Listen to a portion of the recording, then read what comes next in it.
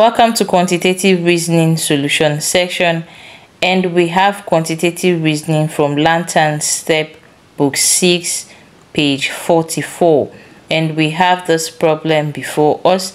Thank you for joining in today. And to our new subscribers and to our new viewers, thank you for joining in. Please do well to subscribe to this channel, and to our subscribers, thank you for staying with us. And we have this problem before us. We have 3, 2, 7, 4, 5, and for this example we have 7, 5, 26, 6 and 8.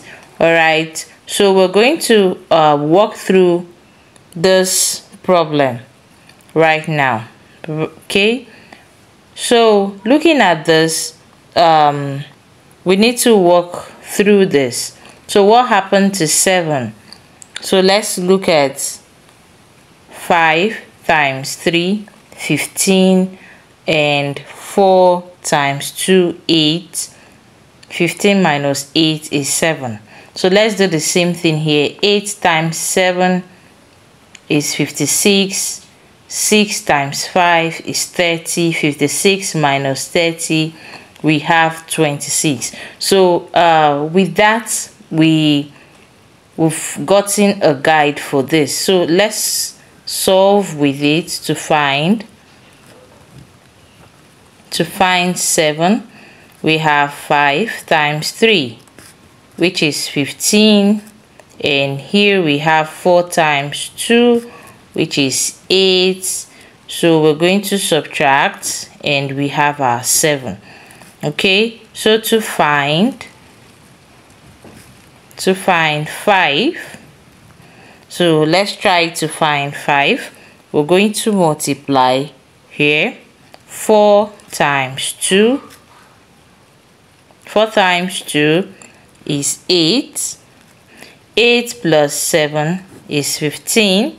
So 15 divided by 3, we have 5. All right, so let's find 3. We're going to do the same thing. 4 times 2 is 8. 8 plus 7 is 15. And 15 divided by 3, 15 divided by 5, we have our 3. So to find 4, we're going to do the inverse of what we have done. 5 times 3 is 15. 15 minus 7, we have 8. So 8 divided by 2, we have 4. You get that? So let's find 2. Finally, to find 2, do well to subscribe to this channel for more quantitative and mathematics problem.